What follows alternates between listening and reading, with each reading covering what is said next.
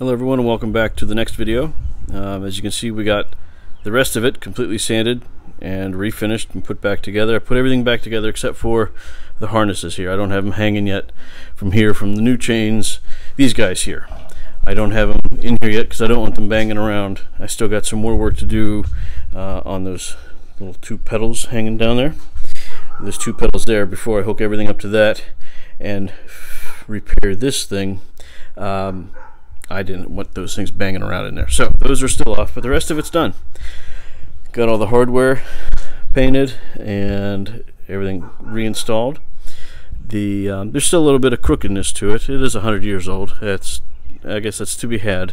I'm not going to replace all the pieces. Some of these bigger beams, these boards on the side, were twisted, and that happens with wood, so it's still going to be good enough to learn from. It's 100 years old.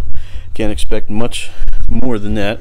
And it looked, as I was doing this, some of these pieces have been replaced at other times too, so this one has been used a lot over the years. Now, one thing I wanted to point out, this is not your Union 36, okay, your Union Loom 36.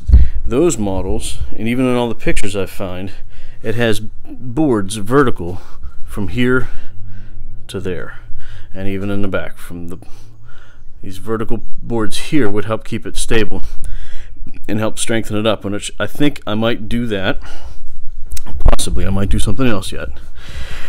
And what they did is they took this thing and they got rid of it, and they put a board going up, and then there was a board going across in the middle, and that helped keep it more stable too. And they put staples in that, and they ran the thread instead of through each one of these little hoops. The spools would run from here through the hoop and then up to a guide here, which I have yet to make, and then onto the warp. So I'm going to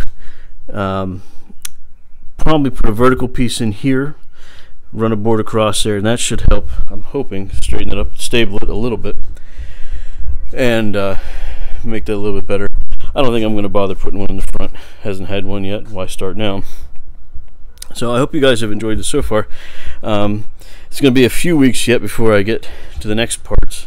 I have to make the handle here, which that's going to be a video in and of itself. That'll be kind of fun to make, that handle for the warp, and then redoing this, and then getting the chains all hooked up and hooking the harnesses up, and then we can make a video where we spool it up and try making a rug. I guess you got to make some bad rugs before you make a good one, so we'll start doing that on these. So hope you've enjoyed it so far. Please make sure to subscribe, like, share, and if you have any comments or flashes of brilliance, please leave it below.